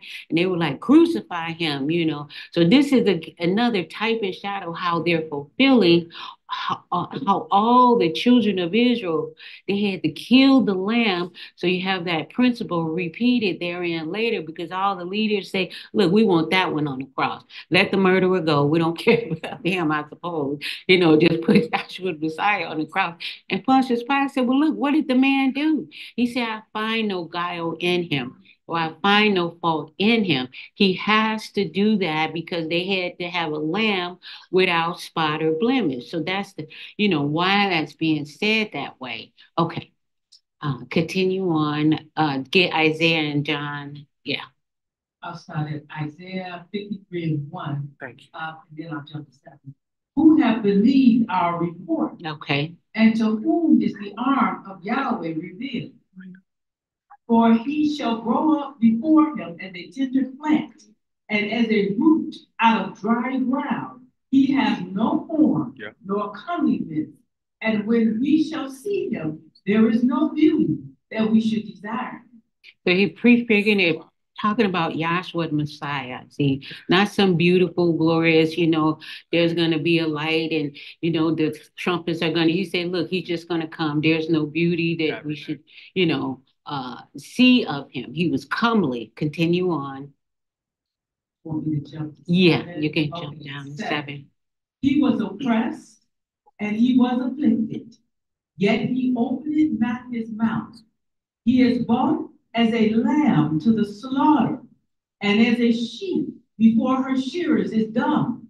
So he opened not his mouth. So that's talking about Yahshua the Messiah. Remember, he was questioned by Pontius Pilate. See, Yahshua the Messiah did what? Held this peace. So it's prefiguring, it's talking about Yahshua the Messiah to come in the law and the prophets. And then John 1:29. John 1:29. The next day John seeth Yahshua coming unto him, and said, Behold the Lamb of Yahweh, which taketh away the sin of the world. So John is talking about behold the Lamb of Yahweh, which taketh away the sin of the world, continuing to point to and testify how Yahshua the Messiah was a true Lamb. And indeed, when Yahweh Elohim came down, see, as shape and form, or he moved from that pure spirit or abstract state, that print is a principle of coming down or being slain, coming all the way down. He didn't lose no power. See, he's still Yahweh Elohim coming down in the flesh. See, likening to what? Being slain from the foundation of the world or death, see? And so he's talking about Yahshua the Messiah. So Yahshua told the scribes and Pharisees in John 5:39, ye search the scriptures, for in them you think um, for in them you think you have eternal life. Well, why do they think they have eternal life? These are the big boys. These are the Jewish leaders. They walking around all their regalia and all this business, thinking, teaching the other law. He said, look, those things are pointing to and testify to me. So we see how in the law and the prophets it's talking about the Lamb, prefiguring Yahshua the Messiah. He said, they are they that testify of me. See, but you will not come to me that you might have life. See, so when John, he's baptizing the Jews out here unto repentance, see, they had to confess their sins. See, even John called them whitewashed sepulchres. They didn't want to come, Yahshua called them whitewashed sepulchres, but they didn't want to come to repent, see, unto him, but they were being buried unto Yahshua's death. And even when Yahshua the Messiah was fulfilling these washings or immersions or baptism, he told John in the Matthew, the 3rd chapter, for thus it becometh to us to fulfill all righteousness, John. I am bringing this stuff to an end. And so Yahshua is fulfilling. So they got the lamb, which is roasted lamb, unleavened bread, and bitter herbs. See, and Yahweh Elohim, he came through, that death angel came through at midnight. They did not have the blood on the inside of their houses. See, so the blood had to be from the top of the door and the base and the two side. And they had to strike the door. Well, Yahshua the Messiah, he said, I am the door. So he has a crown of thorns on his head, nails in his hands, and nails in his feet. So he's making a 4-point configuration of blood. See, fulfilling how they had to have the blood on the inside of their door. Yahshua the Messiah said, I am the door. So as we're eating and drinking the words of Yahshua the Messiah, we want to have what? The Lamb in us. See, we're eating the words. Even Yahshua had talked about that with his disciples. He says, the spirit that quickeneth, the flesh profiteth nothing. The words I speak unto you, they are spirit and they are life. See, so we're eating and drinking in the spirit. Now, folks say, well, you can't do that. Well, yes, we can. Because when Moses went up here atop of Mount Sinai, and he talked about that, and they were eating and drinking. I think it's 1 Corinthians 10th chapter.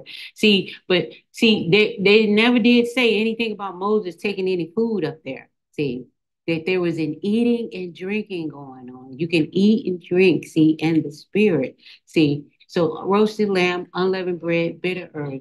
He told the children of Israel, be ready at midnight. The death angel would come through. Have your shoes on your feet, staff in the hand, be ready to go. And the death angel did come through and smite firstborn man and beast of those that did not have the blood of the lamb on the inside and not that had the meal inside them. Well, what does that mean? See, we're down here. Now, see, they went through the divided waters of the Red Sea, being led by a cloud. So you have principles of blood, water, and spirit, or death, burial, resurrection. Now we know according to the pattern, see, this fourth step, see here, will be likened to that first veil according to the pattern, because all things go according to the pattern. Children migration go according to the pattern. We're over here, and the what? Fourth age, see. Everybody knows something is going on. They don't know how long this stuff gonna last. It's crazy out here. You know, they're at that fourth step, but they're making their account for the Lamb. So we're down here, what? Making our account for the Lamb. See, had the blood on the inside, because see, Yahshua gonna rip the thing out, and we want to have Yahshua and the Messiah in us. See, as a resurrected spirit, not getting there, has to be in us. Okay, so what? And you holding? Anything I was holding? No. So we got the meal, Matthew 26 and 26. Just want to pick that up because Yahshua and Messiah fulfilled that. He told them, look, go tell a man, I'm come to your house. And that always gets me when he said, the potter has power over the clay. And he can tell you what you're going to do. I'm coming to your house to eat the meal. Just get the room prepared. You know, that's just the way it's going down. But he has the power to do it. See, he's the creator of heaven and earth. So, you know, he divided the waters, the seas. He placed the sun in the sky. Look, I'm going to tell the creation how to operate because I'm the creator. I can do that. So I'll just go to his house and tell him we're coming. So he's fulfilling, see. So he's fulfilling the Passover because it was instituted under the children of Israel before they were able to leave Egypt. Now they left Egypt by the blood of the Lamb. That's how we're going to leave Egypt spiritually and psychologically. No, we're not going to have a Passover meal. We're not going to have some physical blood, but we're eating the word. See, it says the true gospel of how Yahshua died, buried, and was resurrected according to the scriptures. So we're doing the eating and drinking in the spirit and not a physical meal or the crackers and the grape juice. And then, so let's get that. And I also want to get Jeremiah 31 and 31 because there is a new covenant. This is under the old covenant or Old Testament that we talked about being nailed to the cross, but there is a new covenant or New Testament that we learn coming down here in this school that Yahshua the Messiah was fulfilling, and the New Testament or the new covenant is not written in pen and ink, but in the fleshly tables of the heart. So let's get that one if you have it. This is Matthew 26 and 26. And as they were eating, Joshua took bread and blessed it and broke it and gave it to his disciples and said, take, eat, this is my body. And he took the cup and gave thanks and gave it to them, saying, drink ye all of it. For this is my blood of the New Testament, which is shed for many for the remission of sins. So Yahshua and Messiah is fulfilled. He said, and he took the bread and he took the cup. And he said, now he's the lamb, see. Yahshua and Messiah is the true lamb. They had the lamb back there. But there's no lamb going on in the buildings, these churches, unleavened bread and bitter herb. They got the crackers and the wafers and grape juice. See, that even wasn't even on the menu. It's no longer even valid. But it wasn't to coming down here to this school that Yahshua the Messiah was shown, teaching us those things, that was fulfilled, that was done away with, see. And so there he said there's going to be a new covenant, not like the old, because we're under the new covenant, or if the new covenant or the New Testament is written in our hearts, and we're not under this old thing, see, or we're not no longer dead and carnal, and the Messiah is resurrected in us. He's written a new covenant or the New Testament in our heart and in our mind. And what we learn down here, that when Yahshua was walking around with his disciples in Matthew, Mark, Luke, and John, and they're talking about these things, he's fulfilling those things that were instituted under the law. See, and the new covenant is and can be written in our heart and in our mind. And it's done by the words. And it talks about my tongue being the pen of a ready writer. So he's writing in our hearts. Now, the devil want to write some stuff in our heart too, which is hate, malice, strife, do some works of the law, try to earn your way into the kingdom of heaven. That's what the devil, be your own boss, do what you want to do, live life the way you choose, be all you can be. These are the words of the devil that has been written in our hearts. And we're coming down here because Joshua has to clean us up from that fleshly stuff. Okay, so let's get that. Jeremiah 31:31. Behold, the days come, saith Yahweh, that I will make a new covenant with the house of Israel and with the house of Judah. Not according to the covenant that I made with their fathers in the day that I took them by the hand to bring them out of the land of Egypt, which my covenant they break, although I was a husband unto them, saith Yahweh. So he said he's going to bring a new covenant, although my covenant they break. They left Egypt by principles of blood, water, and spirit. The cloud was a pillar of fire by night, cloud by day. They came up a 3-day journey out of Egypt. They gathered round the mountain. That's when Yahweh spoke the law down. He said, look, I'm going to make a new covenant, not like the old one, which my covenant they break. Well, we learned, see, that Moses told them, look, Aaron, Nadab, and by you 70 elders, you tarry here on the mount. Moses went into the upper plateau of the mount, and Joshua the son of Nun transfigured. See, it was truly Joshua. Moses was up here at the mount, but prior to that, they got married unto Yahweh. They say, all that Yahweh say and do, we will be obedient. Will we do? Well, Moses wasn't up here 40 days. We learned, see, they said, look, we don't know what happened to him. He went up in the fire. Up, make us a god, see, because we're coming from Egypt. We know all about idolatry. We know all about making a stone and lifting something up onto look to. So Yahweh said, look, which my covenant they break, because they said, all that you say, Yahweh, we will do. But see, Yahweh know the law was outside of them and they couldn't keep it. He got, look, I got to put it in you. That's the only way you're going to do it. As long as it's outside of you, you're not going to do it. Okay, continue on. 33rd verse. But this shall be the covenant that I will make with the house of Israel after those days, saith Yahweh.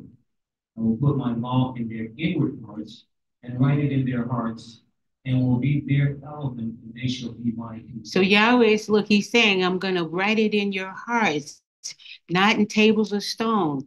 The law is going to be in you, not outside you. As long as it's outside you, and long as it's not written within, then there's some works to be done. There's some physical things that people are doing, we've been doing, to try to work on salvation, water baptism, Passover, Lord's Suppers, all those things, tithing, giving to this fund, giving to that fund to have favor, being nice. I'll get my reward later in heaven if I do some good for people that need help now. No, those are works of salvation, but that you have to be saved by grace through faith in Yahshua the Messiah.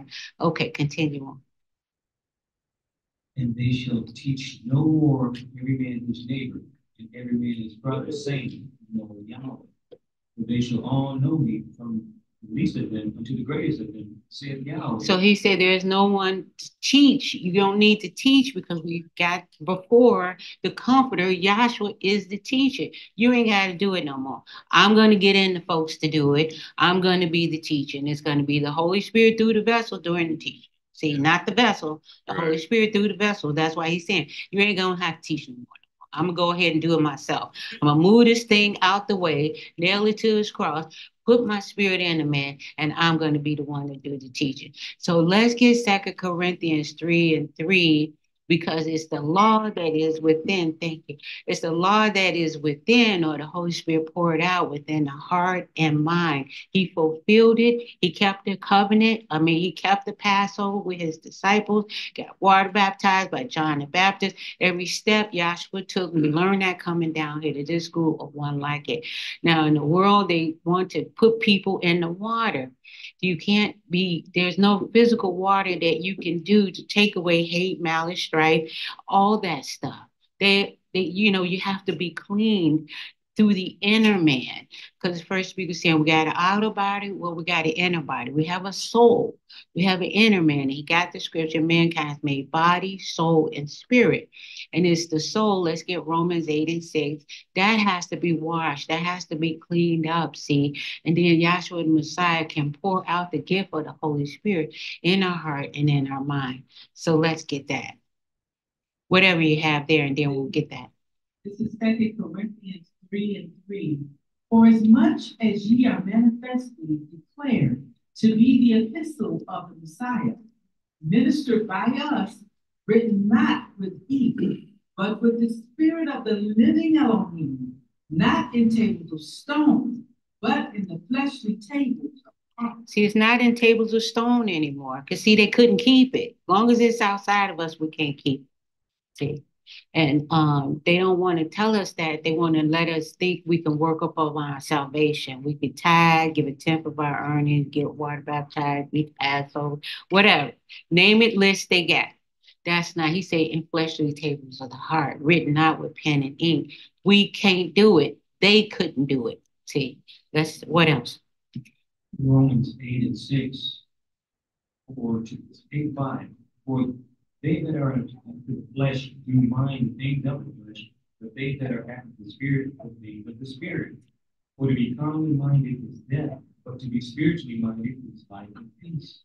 Because the carnal mind is enmity against Yahweh, for it is not subject to the law of Yahweh, even if he can be. So the carnal mind is at enmity. It's opposed. Let's get Acts 2:1. I want to get Acts 10:44 just to show how Yahshua, the Messiah, the witnesses, he did indeed pour out the gift of the Holy Spirit to mankind. So it says to be carnally minded is death.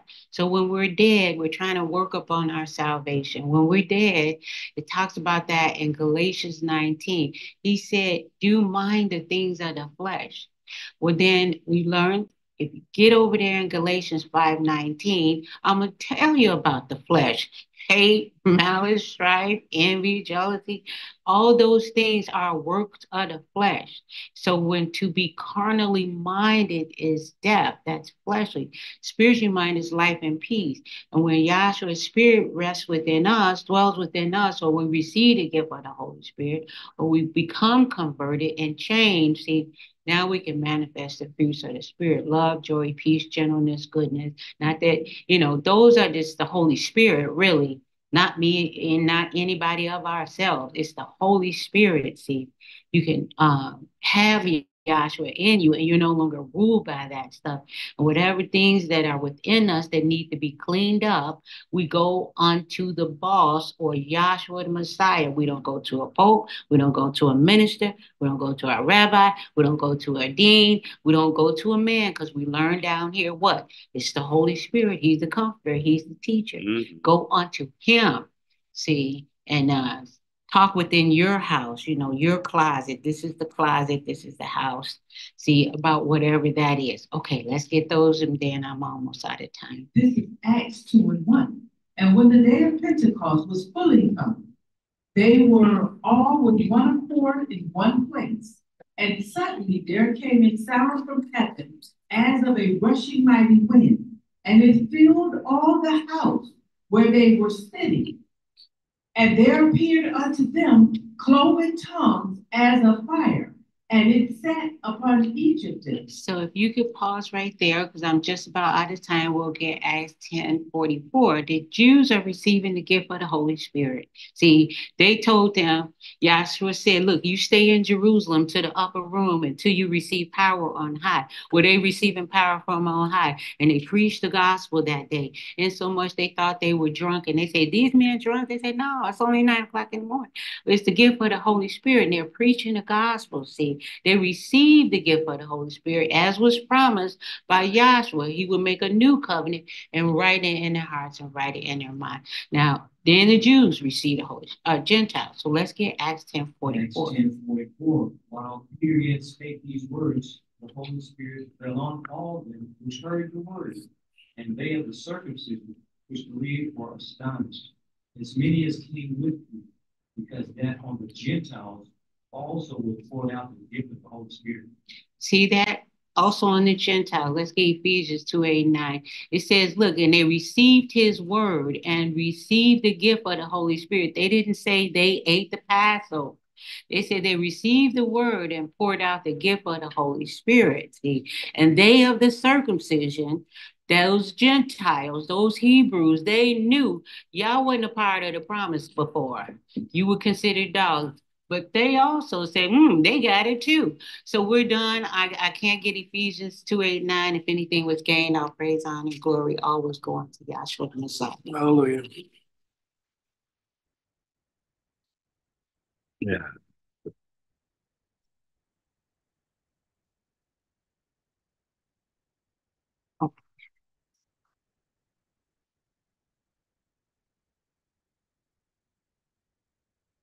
That ends our class for this afternoon session. I would like to thank all the vessels that came forth this afternoon. Just a few announcements, then I have some after class announcements. We meet publicly at the Best Western Plus Hotel, 4400 Frontage Road in Hillside, Illinois.